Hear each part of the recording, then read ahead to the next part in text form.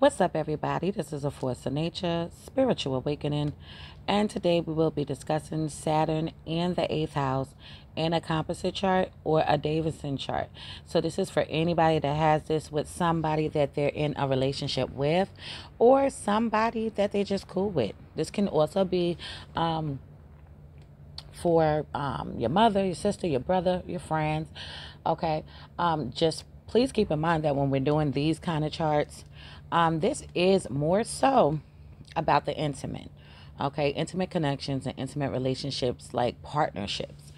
Okay. But you can also get some information out of this. Okay, when it does show up, like if you're brothers and sisters, okay, if you are relatives in general, cousins and things like that.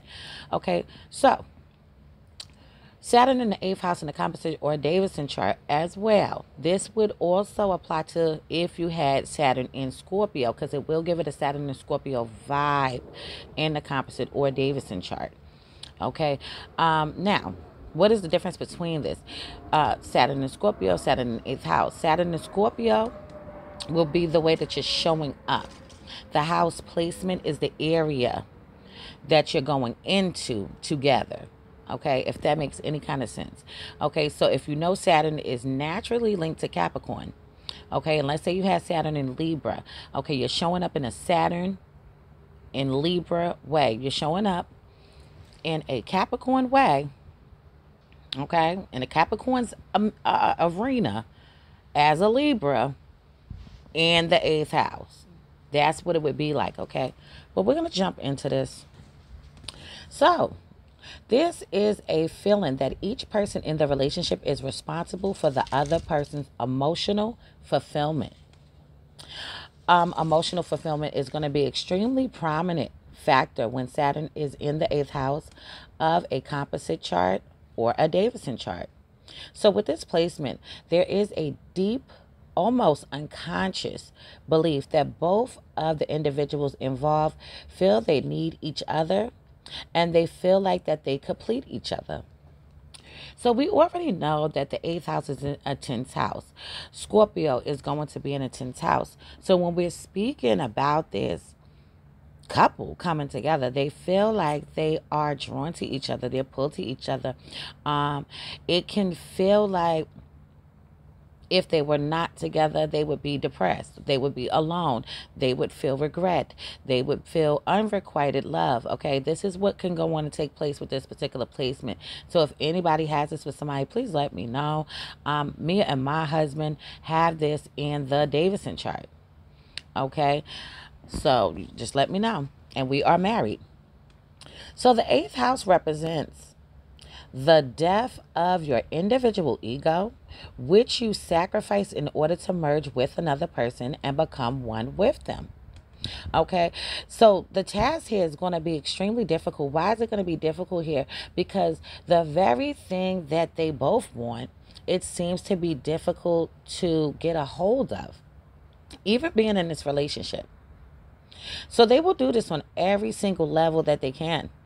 In this house of intimate relationships, you expect to merge as a couple emotionally, sexually, and financially. Now, let me tell you what can happen in this relationship, this partnership. What can happen is you can definitely be emotional, sexual, and have money. Okay, but one of these areas is going to be lacking. Okay, and what can also happen is periodically, okay, it could fluctuate between this, it could fluctuate between that. Sexual, okay, maybe y'all getting it in all the time, and then all of a sudden, okay, the fire is dying down. You need to bring more excitement. Okay, maybe the sex is great, it's off the hook. Okay, but financially, y'all having a rough time.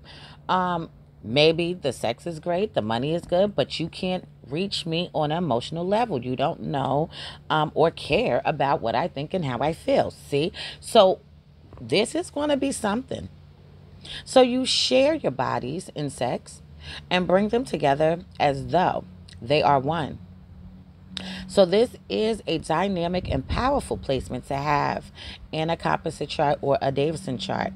Your finances merge and you own property jointly. So this is the type of placement where you can gain from the connection, where you can gain wealth, you can gain property, you can invest, make investments. Okay, together is the goal.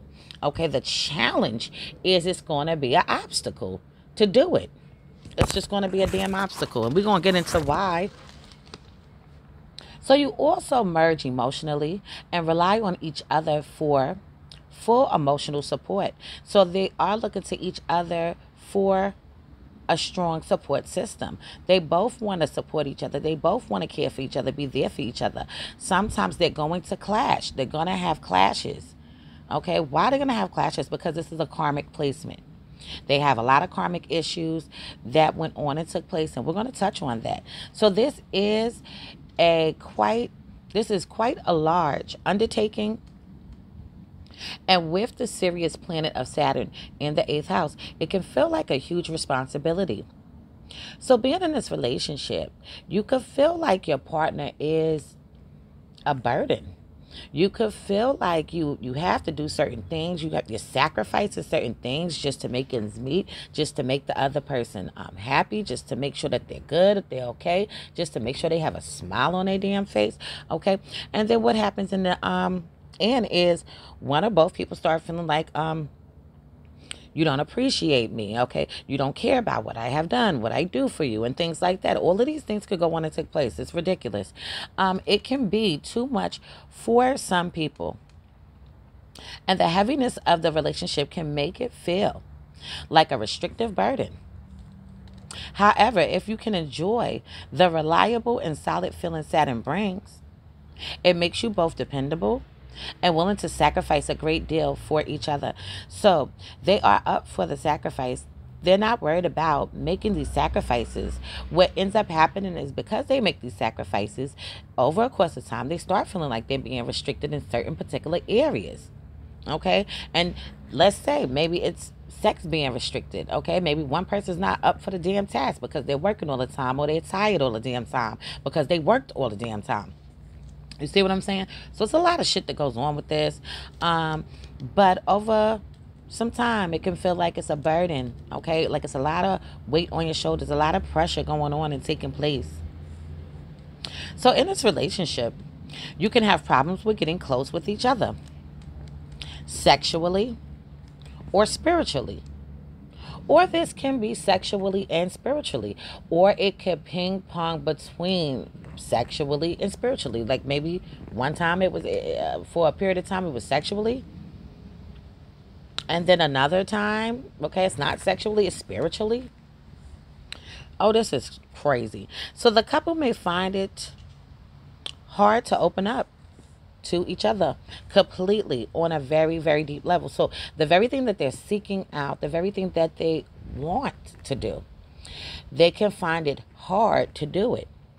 Okay, so this could be when one person is opening up, having deep rooted conversations. The other person doesn't want to talk about deep shit. Maybe they just want to laugh, joke, and have their drinks and have a good damn time tonight instead of talking about all the shit that has happened in your life, okay, when they already know that story.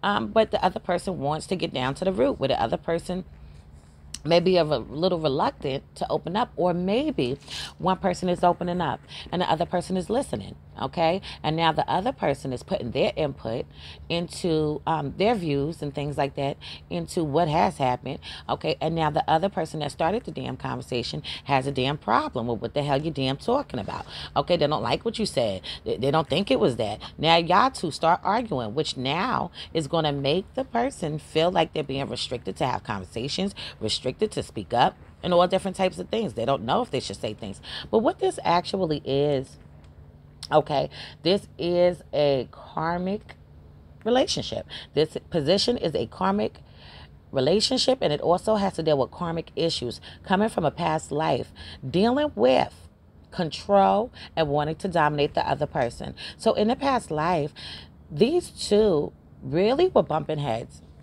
Okay, they could have been together in a relationship and they probably just didn't see eye to eye. One person wanted to control them. One person was obsessed, okay, jealous, possessive, all of these different types of things. because both people can become obsessed with each other, wanting each other to be around, or even controlling in this lifetime. Okay, you ever seen them couples? Every time you go somewhere, it's the other one right next to them. Okay, or they're always together. You know, they buddies and things like that. They're always together. But just because they're always together doesn't mean they don't get into arguments. It doesn't mean that they don't fight and bicker. It doesn't mean those things. Okay, they could just be cool and friends. Friends argue. Okay, but this is what could go on and take place. So this can also be a karmic linkage that is brought over about separation issues. See how we have control, dominating issues, being obsessed, okay, controlling issues, all of these different types of things. And then we have separation issues. So in the past life, these could be the type of people that were in a relationship. Okay, and they were going back and forth, arguing back and forth. Okay, and maybe one person said, you know what, I'm done with this. I'm not going to continue this relationship anymore.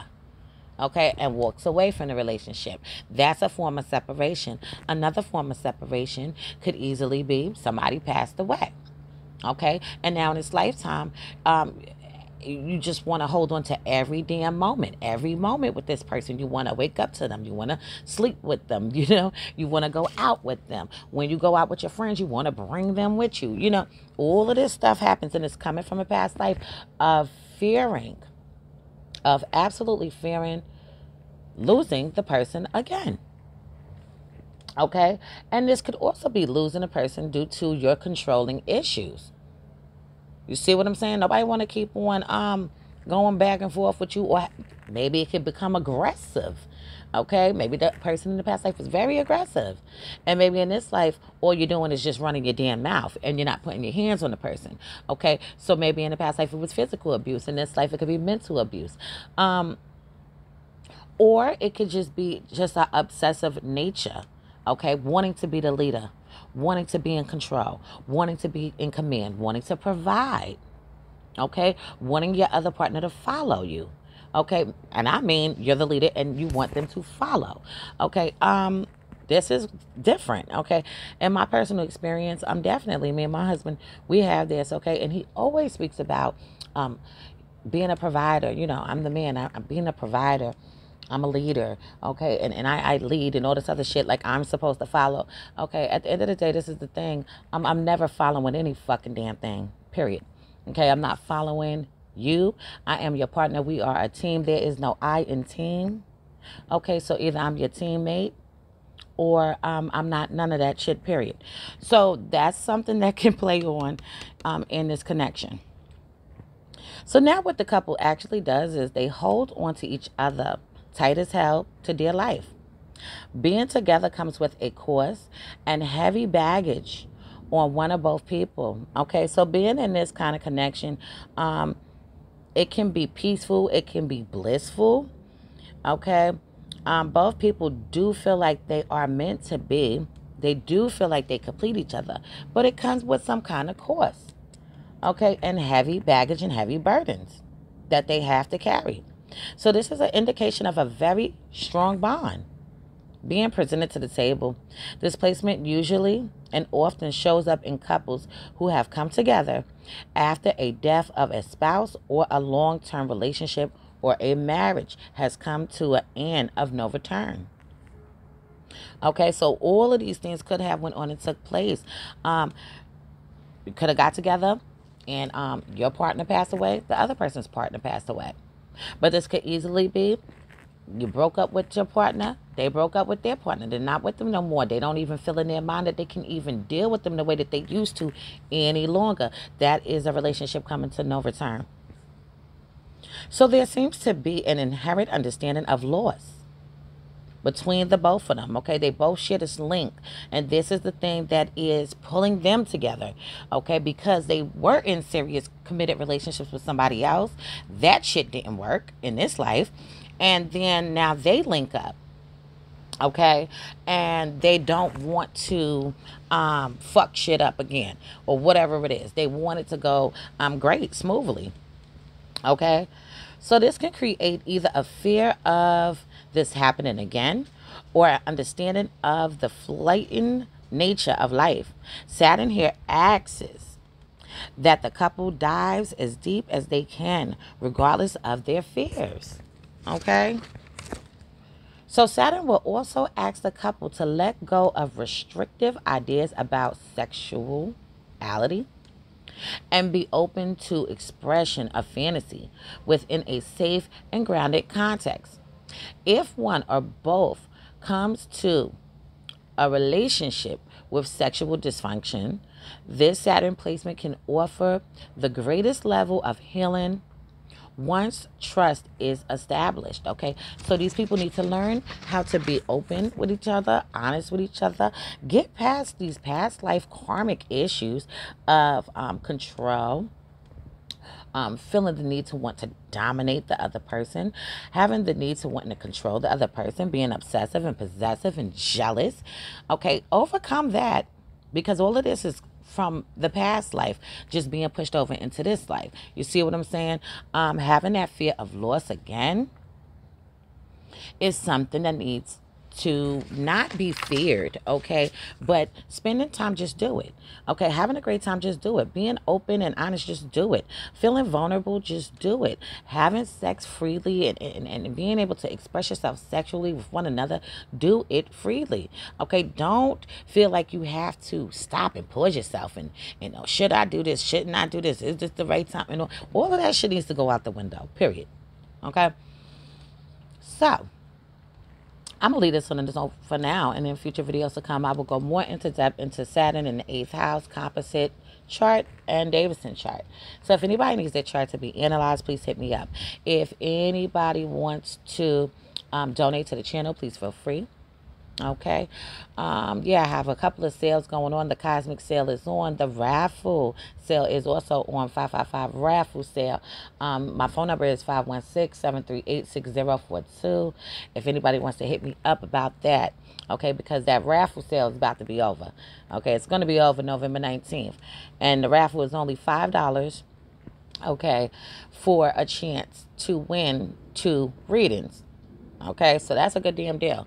Okay, you could buy as many raffles as you want. If you want to buy 3 raffles, that's $15. Okay, I'm gonna put your name in the hat 3 different times. Okay, so it's up to you. But I just want to let everybody know I do appreciate each and every one of you. I see everybody liking and subscribing. More subscribers, thank you. Welcome. Okay, so yeah, this is a force of nature, spiritual awakening. Love is love. Peace and blessings to you all, and I will see you on the next one.